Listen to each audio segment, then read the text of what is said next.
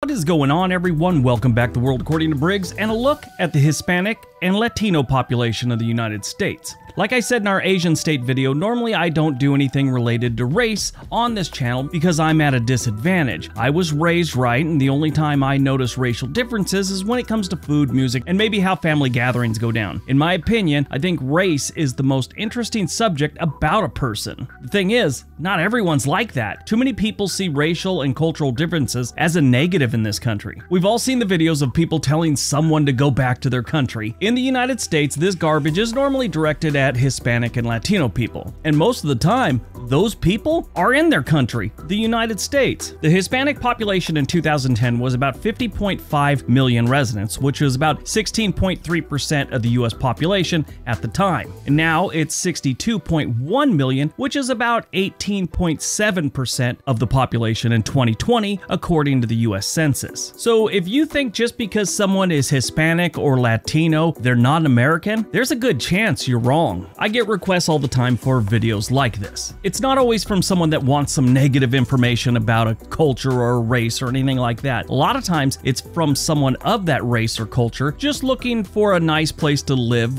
where they can find more people that share their culture and life experience. And that's who this video is kind of for. Today we're looking at the states with the most Hispanic or Latino population, and we'll be ranking it by the percentage of that state's population that happens to be Hispanic or Latino. For reference, Delaware, Georgia, and Virginia could be considered the average, with about 10.4% of their population being Hispanic according to the US Census. Got it? Get it? Good. Let's take a look. Number 10, Illinois.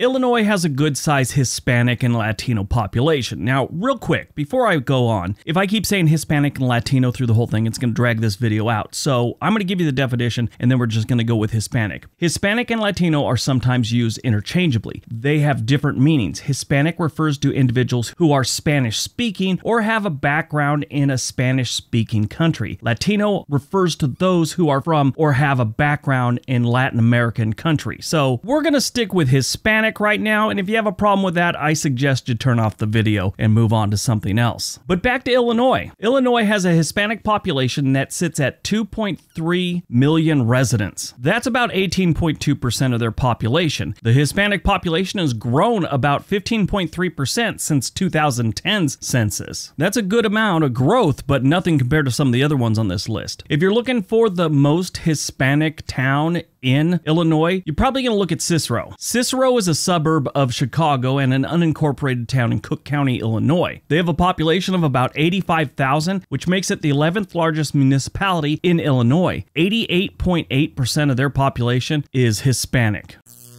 Number 9, New York State. New York City has a bunch of different boroughs that have large Hispanic communities. Not a lot of people outside of New York realize that there are some towns with good-sized Hispanic populations. Overall, New York State's population of Hispanics is a little under 4 million. It's actually 3.9 million as of the 2020 census. That means 19.5% of their population is Hispanic, and that demographic has grown 16% since the 2010 census. Now, I'm sure most people are going to assume that one of the boroughs, like Queens or Brooklyn, has the highest percentage of Hispanics. They do have a good-sized population, Queens having 36% of their population being Hispanic and Brooklyn being 30%. Nowhere near what's going on in a village up the Hudson River called Haverstraw. Haverstraw's population is 71.2% Hispanic. They have a population a little over 12,000 residents, and a little under 9,000 are Hispanic.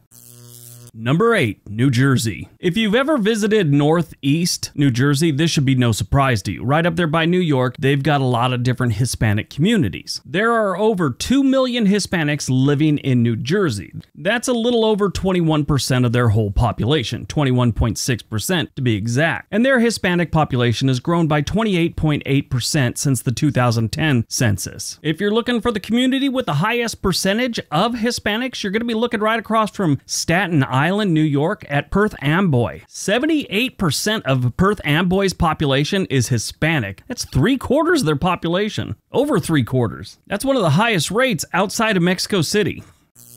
Number 7, Colorado. If you didn't know Colorado had a large Hispanic community, you haven't been paying attention, or you've never visited Colorado. 21.9% of Colorado's population would be Hispanic, meaning they have about 1.2 million Hispanic residents. And it's been growing. Since the 2010 census, the Hispanic population has grown by 21.6%. Now, if you are Hispanic and looking to be around your own, your best bet is called Federal Heights, which is a city in the Denver metro area. It's a little north of downtown Denver. 64.87% of their population in Federal Heights would be Hispanic or Latino. Number 6, Florida. Now, this one gives you a higher percentage the further south you go in this state. Miami is thick with Cubans. I brought that up in a video I did about Florida probably 4 months ago, and there was quite a discussion whether Cubans were Caribbeans or were they Hispanic. That could be its own video, which I'm not going to get into right now. 26.5% of Florida's population is considered Hispanic, which means it's a total of about 5.7 million. Just under. If you're looking for the most Hispanic town in Florida, it's Hialeah. It's in the Miami metro area, and it is 95% Hispanic. Number 5, Nevada. I'll tell you right now, we are done with the east and the middle part of the United States. It is all western states from here on out, as you can imagine. It only makes sense. It's close to the Mexico border and Central America and all that stuff. But Nevada doesn't have the biggest population overall. In 2020, they had just a little over 3 million residents, most of them living in the Reno and Vegas metro areas. And their Hispanic population is about 845,000, giving them a Hispanic population that makes up about 28% of their total population. And that Hispanic population has grown by 24.3% since 2010. Their most Hispanic community doesn't have as high a percentage as some of the other ones on this list. It's actually North Las Vegas, and it's 41% Hispanic.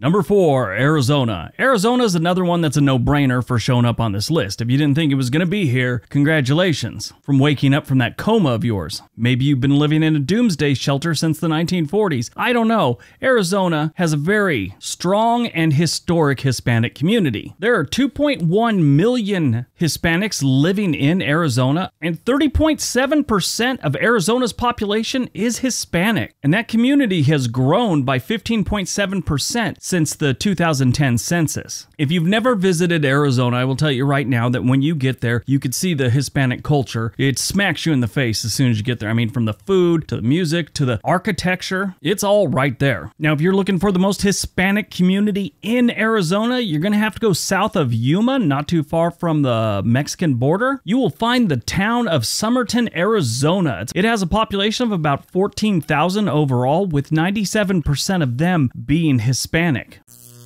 Number 3, Texas. Texas, in my opinion, is one of the best states for Hispanic culture in the United States. I have to say in the United States, or someone would throw in like Mexicali or something like that down in Mexico. They have states also. 32 of them to be exact. In Texas, you will find some of the best Mexican food and Tex-Mex food. Some of the best tacos I've ever had were in Laredo, Texas. This is throughout much of the state. This isn't just down on the border. Texas has a Hispanic population of a little over 11 million, 11.4.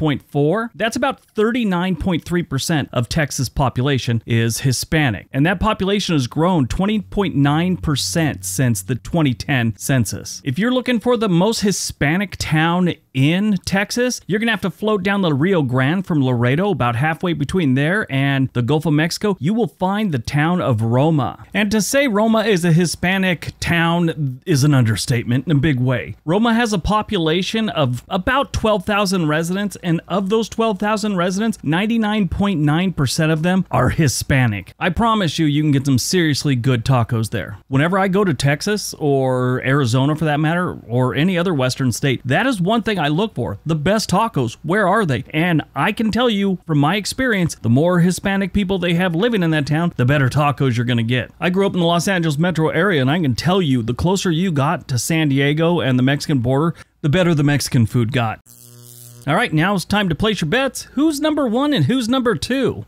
Let's find out. Number 2, California. The Golden State is another one that shouldn't have caught anyone off guard. I mean, it's California. It's kind of known for this. I mean, not too far back, California and all the top 5 on this list were part of Mexico. And it's not like buying a condo. The old tenants don't leave before you take over. They just become part of your household, which I'm kind of happy for, because if not, I probably wouldn't have a wife, or at least the one I got now. Yes, my wife is Hispanic. The Hispanic population of California is over 15 million. It's 15.5 million to be exact as of 2020. That means 39.4% of California's population is Hispanic. Since 2010, that community has grown by 11.2%. The most Hispanic city or town in California is one I've never heard of. I was born and raised in California. I study maps. I've never heard of Parlier. I looked it up on the map. It is a farming community for the most part that is southeast of Fresno. I looked up their stats because, like I said, I knew nothing about this place and I was kind of shocked. They don't have the best livability score. It's 49, which is normally horrible, but their crime rate isn't terrible. It's 41% lower than the national average. Their cost of living is not terrible either. I mean, this is California and it's 1% lower than the national average, and their housing is 30% lower than the national average, and it doesn't look like a bad place to live. Now, the only bad part about this place, I know I'm getting off track of what this video is all about, their income per capita is 65% lower, and then their unemployment is always pretty bad. But it looks nice. I mean, it doesn't look bad at all, especially for this part of California. Sorry, yeah, this doesn't have much to do with what's going on this video. It's just it kind of threw me off a little bit. I had to do a little extra research. But Parlier's population is a little over 15,000, and of that, their Hispanic population makes up 97.6% of the town.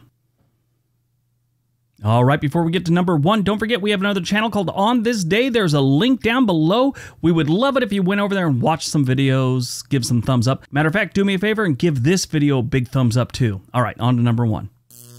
And number one, New Mexico. That's right, the land of enchantment has a large Hispanic population. This, again, should not be a surprise to anyone. I mean, even if you don't know anything about the state, it says Mexico in the name. It's not like you're gonna show up there, it says New Mexico, and you find out that the entire state is like 97% Scottish. But New Mexico, almost half the population of the entire state is Hispanic. New Mexico has a population of 2.1 million residents, and just a touch over 1 million are Hispanic. The actual percentage is 48.7% of New Mexico's population being Hispanic. Since the 2010 census, the Hispanic population of New Mexico has grown by 6%. Their most Hispanic community is a place called Sunland Park. If you're looking for it, find El Paso, Texas, and it's right there. El Paso meets New Mexico and Mexico all at the same spot. The southeast corner of the town is actually where the Rio Grande finally meets Mexico. 93% of Sunland Park is Hispanic.